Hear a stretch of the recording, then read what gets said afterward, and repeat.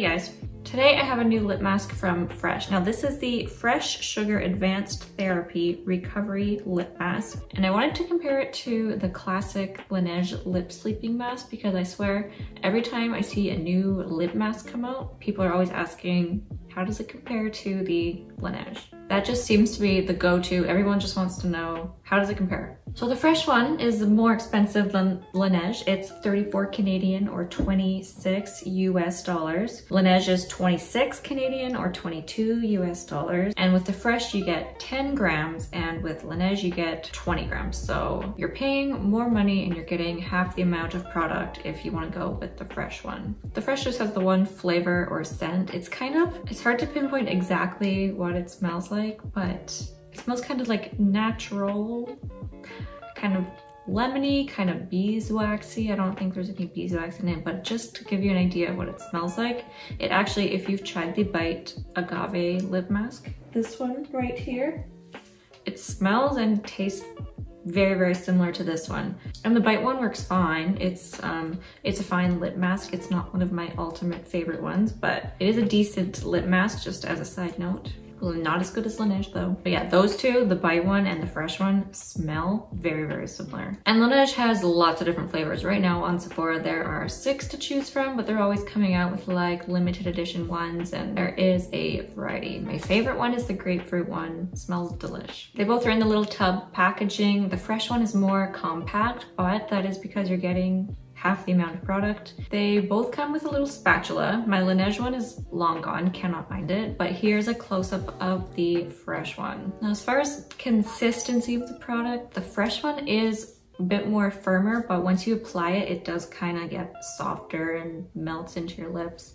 The Laneige one is softer from the get-go, but you do have to kind of break in the Fresh one. Key ingredients of each: Fresh has shea butter, sugar, hyaluronic acid, and berry wax. And then Laneige has their trademarked berry mix complex and moisture wrap technology. So lots of moisture going on in both of them. I'm not gonna pretend that I know what ingredients do what, so. The Fresh one is a clean at Sephora product if that is important to you. The Laneige one is not. The idea of them both is they're supposed to moisturize and replenish your lips overnight, and they both do that 1,000,000%. They're both super moisturizing. I was actually pretty surprised trying the Fresh one out like instantly as soon as I apply it, even just like an hour or two after my lips were like healed and soft and so moisturized. Is great.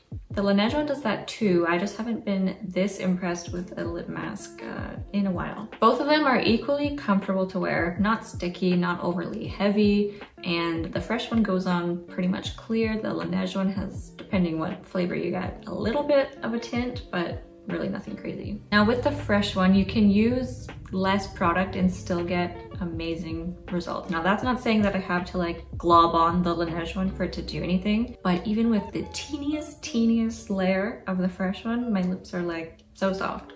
Fresh as a brand, I pretty much love everything they come out with, so I'm really not surprised. Laneige, this lip mask, has been my #1 for years.